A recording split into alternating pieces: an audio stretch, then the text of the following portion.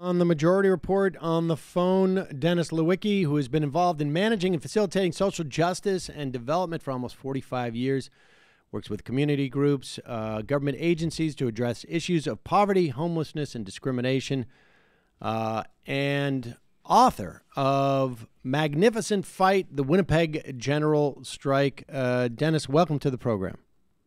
Good to hear from you. All right. So we are... today's the 100th anniversary. Is that correct? Absolutely. May 15th, 1919, all the action started. All right. Well, I mean, let's just start just briefly, and I want to circle back to this and tease it out more. But briefly, why is it important for us to remember this strike? You know, I'm not a historian. I'm a journalist by training and activist by inclination. But I think that what history gives us is it's a prism through which we can see ourselves today. And the 1919 strike was a struggle for social justice, for human rights.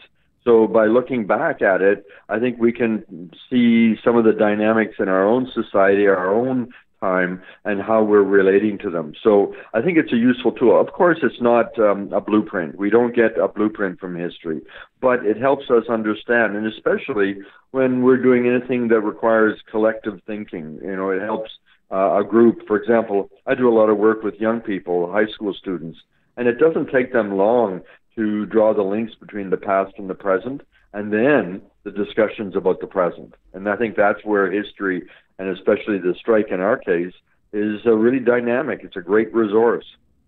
All right, let's talk a little bit about, just so that folks get a sense of Winnipeg. It is a city now, I'd say probably about the size of like a Seattle. About a million. About a million population now. Oh, million. Okay. Yeah.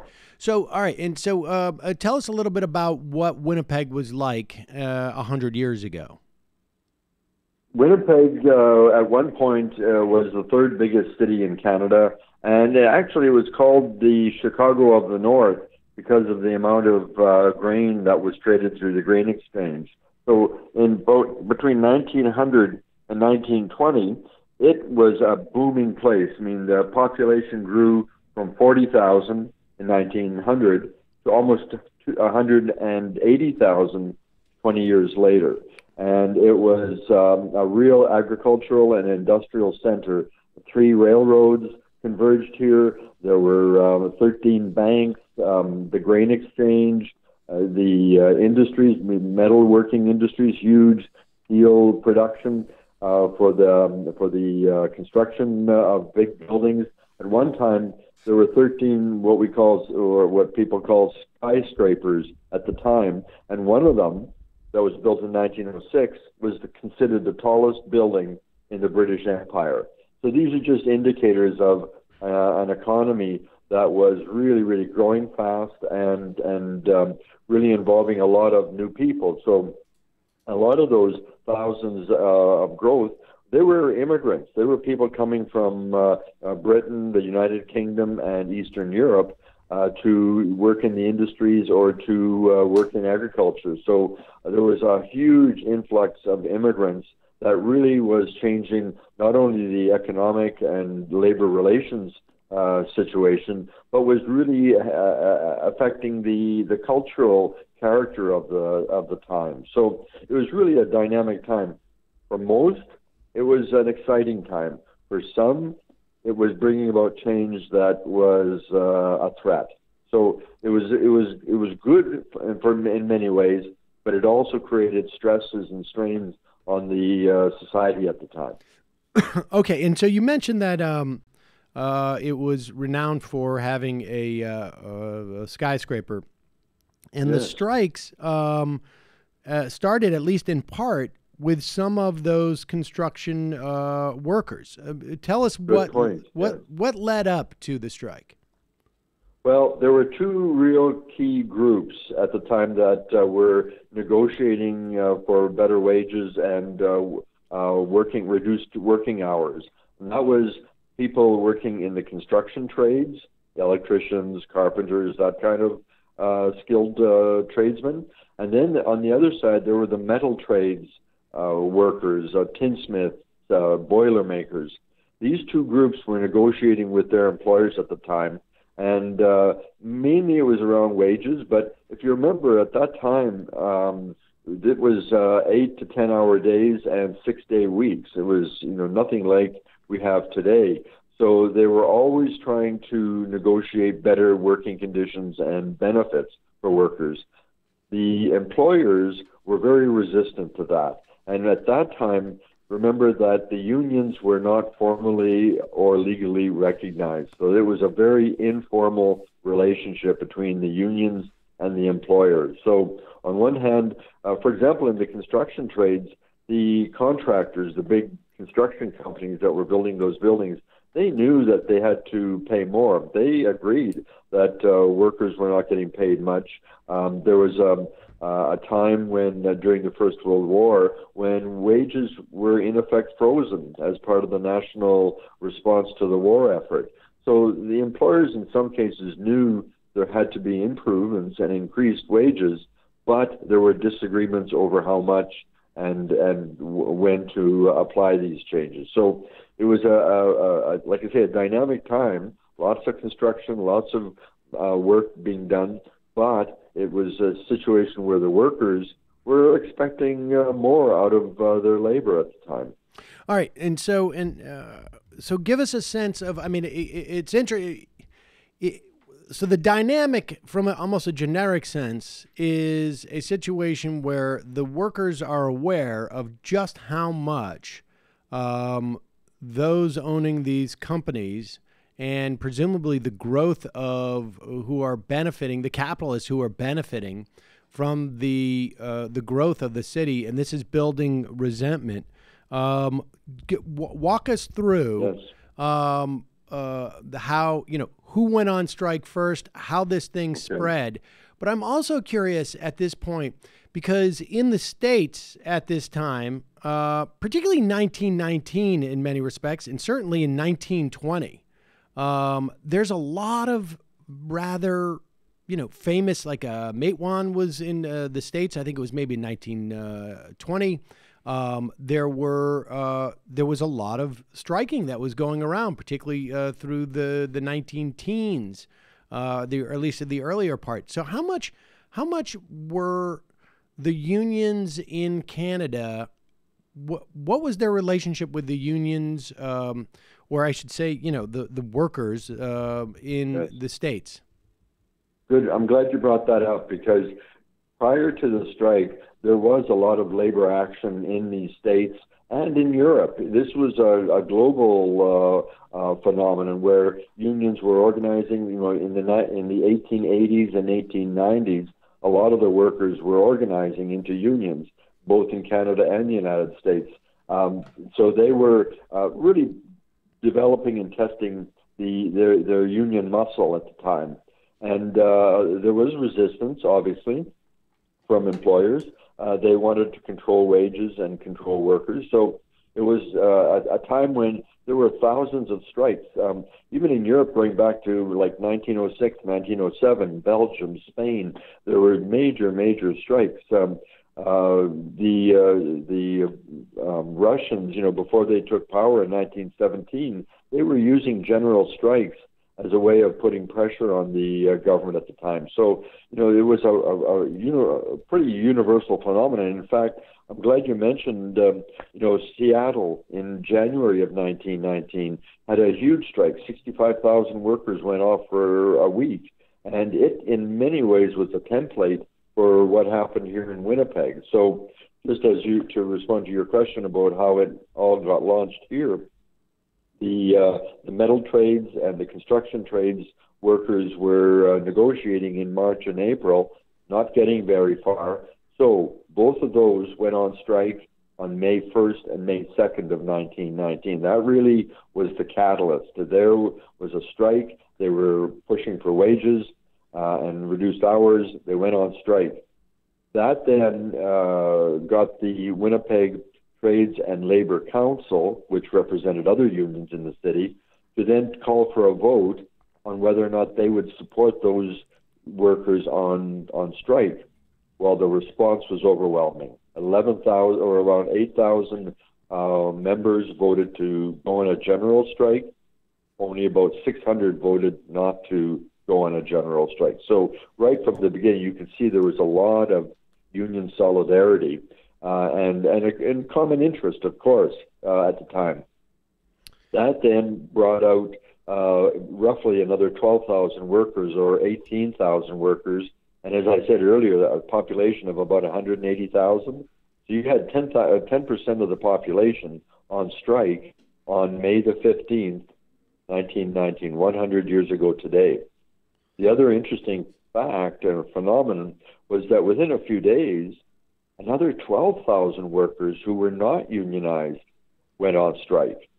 They were immigrants largely working in small businesses, some of them domestic servants, for example, in the homes of the city's rich, and they basically walked off their jobs as well. So that surprised everyone, but what it meant was that there was now 30,000 workers on strike in a city of 180,000.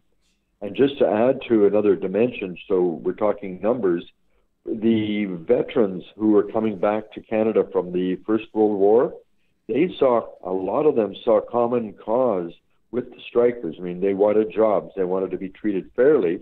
They had just sacrificed a lot in the name of democracy, and they really wanted to enjoy the fruits of that democracy. So about another 4,000 or 5,000 veterans got involved. So within a few days after May 15th, there was almost 35,000 workers on strike, and they carried through that labor action for 6 weeks. And so, you're talking about almost 20% of the population, and I would imagine much higher figure relative to the working age population, right? Because we're Yes. I mean, and so that has devastating effects. I'm curious about this dynamic before we get to, how this ends. And what happens over those 6 weeks. But the idea that you'd have 12,000 non-union workers join the union strikes, the idea that you had 4,000 to 5,000 veterans who are obviously, I would imagine they still have particularly close bonds, particularly at that time, having just come back from the war. So there's a tremendous amount of solidarity amongst the veterans. There is in this country now, and I imagine there's some maybe analog in Canada, although I to be honest with you, I don't know, a movement amongst unions that are trying to turn away from the managerial unionism that has dominated the union movement over the past, 4, 5, 6 decades. And move towards a more of a social justice unionism, which, as in broad swaths, basically means that you, as a union, you don't just fight for your own wages and your own job. You fight for issues. You create solidarity across society by picking up and fighting for the issues that are shared by folks in the working class and shared by folks across, some amount of classes, the non-capitalist class.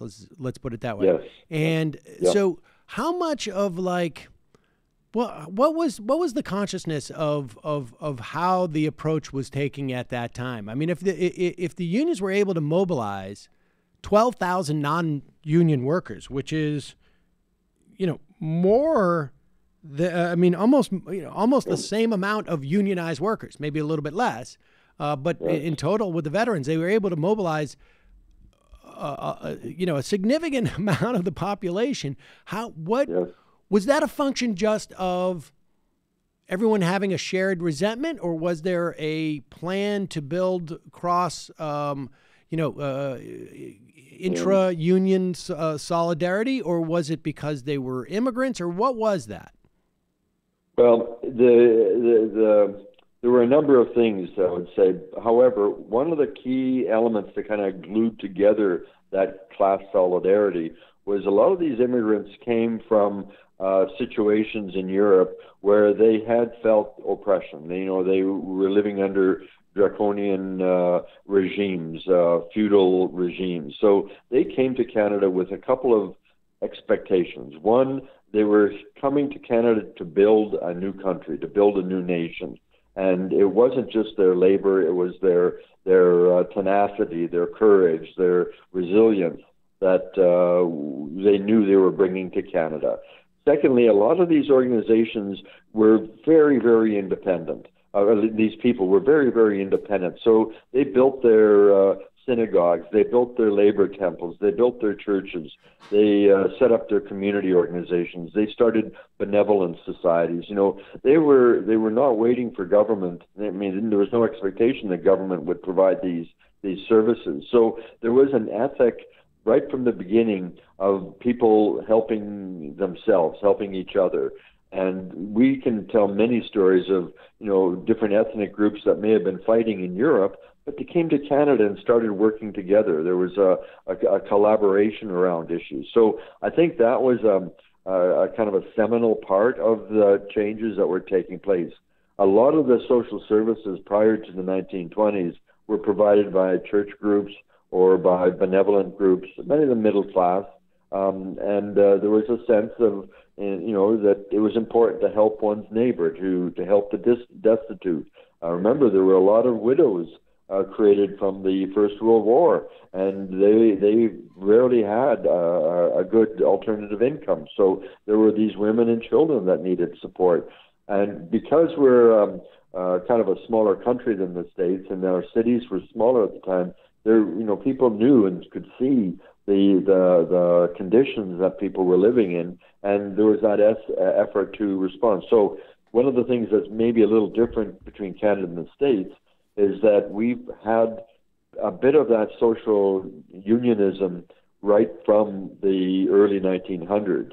And so we've pushed through, and whether directly initiated by the unions or initiated by the progressive political parties with the support of the unions, but we've got a lot of the, socialized medicine, improved educational services, unemployment insurance, and things like that, that we've had for, decades here. So it's a little different, but I'm really glad you mentioned this in terms of the unions responding to economic and cultural conditions today, and especially a lot of young people want to get involved in organizing around environmental issues and social issues, confronting racism and things like that. And the unions are responding. They are getting on board and seeing that there is that sense of both obligation and benefit when we all work together around these issues. So the strike ends 6 weeks later, more or less, at least officially, I guess, on what is known as Bloody Saturday. What happened on that day? Yeah, that was, it was a constructed, spontaneous conflict. The state, the local elite had been planning and trying to figure out ways of confronting the unions. They were ready for a fight. They had special police hired, ready to intervene. They had military ready, so that when the veterans planned a silent march, a silent demonstration on June the 21st, and it started out very, very peacefully. About 8,000 people congregated in front of City Hall in downtown Winnipeg, but the authorities were not up for tolerating any of that. They charged in with horses and clubs, and at one point they even pulled out the revolvers and killed a couple of men, killed 2 men. So it was a brutal suppression of the workers and of the veterans, and it was, like I say, they were very clear that it had to be a peaceful, violent protest. They were protesting the arrest of 10 men that had been arrested just a few days earlier, and the raids that took place on 3 of the labor temples. Again, the state had no authority to make these raids and arrests, but they did, and the public was incensed. And so there were demonstrations all across Canada, and the one planned here in Winnipeg on June 21st was to culminate and really express the public's criticism of the government and what they had done with these men and with the labor temples. And so what happened in the wake of Bloody Saturday? Well, the workers, I'm sure, not being there, but, from the records we had, the workers were obviously disillusioned by then because it seemed that the strike had become very violent. Throughout these 6 weeks, the unions were constantly saying that the best thing that for the workers to do during the strike to win was to do nothing, not confront, not challenge, not demonstrate. So when this happened, it demoralized everyone, and the Central Strike Committee then called an end to the strike for June 25th. Now, in a way, the interesting echo or wave that came out of that, within the next 2 years, a number of very progressive and labor-oriented politicians were elected to office in the city government, the provincial government, and the federal government. And just to give you a snapshot, 3 of the so-called strike leaders that were charged with and convicted of seditious conspiracy, they were in jail in 1920 when they ran for the provincial legislature, and they were elected, overwhelmingly elected, even though they were never allowed out of jail.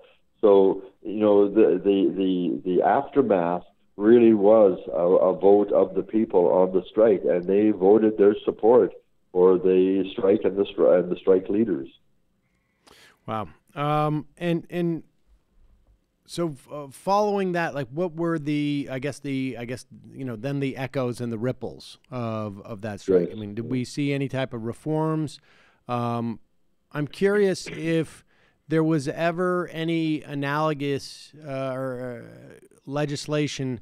And I'm jumping ahead. Of course, Taft-Hartley happened in this country in the 40s, late 40s, and that ultimately, I think, has really undercut the power of unions. And I think people are working on trying to figure out ways in which to rebuild that union power. But the worst thing about Taft-Hartley in terms of power is it really prevented general strikes and of this ilk. But was there anything equivalent to that in Canada? And to the extent that there was or wasn't, was there also any other sort of ripple effects of this strike?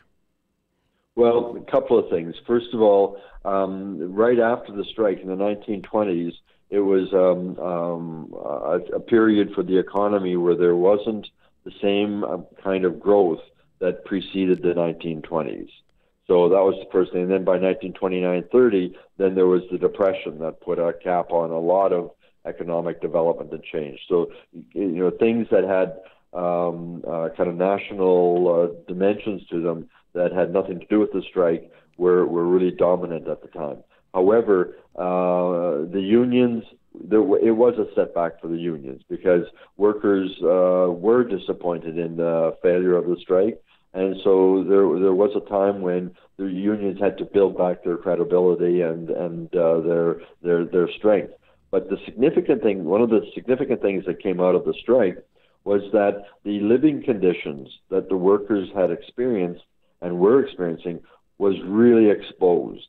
And in Canada, we have something called royal commissions. That's when a government gets high-powered, credible people to do an investigation, to do an analysis of an important issue. And so in Canada, there was a federal royal commission and then a provincial royal commission to look into what were the underlying causes of the labor unrest and the Winnipeg strike. And both of these clearly pointed out that it was, the workers were frustrated, they were unemployed, they were facing poor working conditions, wages were low. At the same time, there was a wealthy class that was benefiting from the labor of the workers. So these commissions, and these are very, very elite, government-oriented commissions. Both of them were run by judges. Both of them came out and basically endorsed what the strikers were fighting for. So that didn't lead to immediate social service development, for example, but it did put in place and it did show the importance of government and non-governmental agencies working to provide the kind of supports that workers needed, that you can't just expect workers to be slaves. They do have their personal lives. And by the 1940s and 50s, you saw an awareness that when workers are well-clothed, well-fed, educated, it benefits the economy, it benefits industry and business. So, it took time, but the strike and the commissions that came out of that so clearly articulated the living conditions and the exploitation of workers that it did register for the future.